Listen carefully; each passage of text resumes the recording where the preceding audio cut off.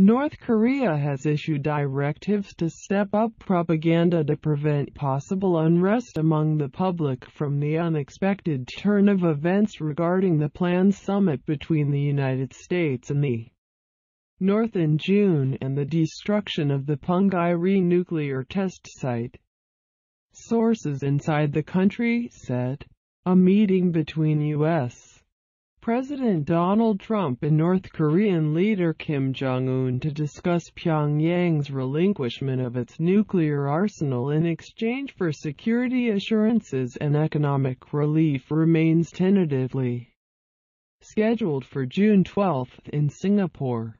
A week ago, Trump called off the meeting in response to what he said was tremendous anger and open hostility displayed by Kim in recent statements that denounced top U.S. officials. On May 26, Kim had an unannounced meeting with South Korean President Moon Jae-in, who is acting as a go-between for the high-stakes summit between the North and the U.S. Since the recent breakthrough in détente between Seoul and Pyongyang to get the summit with Trump back on track. After Moon publicly stated that Kim had reaffirmed his commitment to completely denuclearize the Korean peninsula, U.S. officials headed to Pyongyang to discuss the details of the still tentative summit. In anticipation of the meeting, North Korea earlier this month freed 3 American prisoners and on May 24 appeared to blow up tunnels and other buildings at its Punggye-ri nuclear test site in the mountainous northeastern part of the country where the regime has conducted 6 underground tests since 2006. Concerned about the impact that the continued uncertainty over the summit coupled with the North's destruction of its main nuclear test facility might have on the public, the Central Committee of the ruling Workers' Party of Korea has issued directives regarding the North-South meeting, the North-U.S. Summit, and Punggye-ri, said a source from North Hamgyong Province who declined to be named. The order was to make thorough counter-plans against the enemy's pretentious peace strategy while people and cadres are thinking about whether the current situation has already brought peace, he said.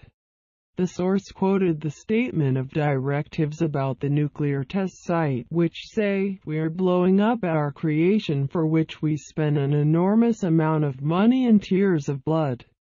However, we can build a technically perfect modern facility if we want to in the future."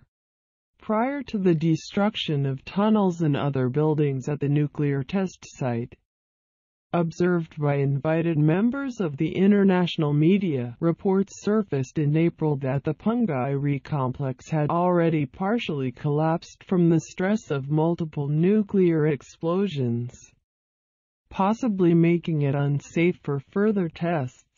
While the Central Committee's statement served to cushion possible psychological unrest among citizens, it also included phrasing to indicate that the North has not abandoned its nuclear power ambitions, the source said.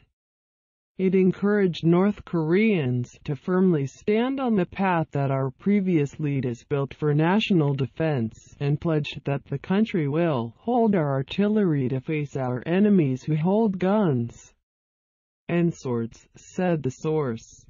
Until recently, the North has viewed South Korea and the U.S. as its adversaries.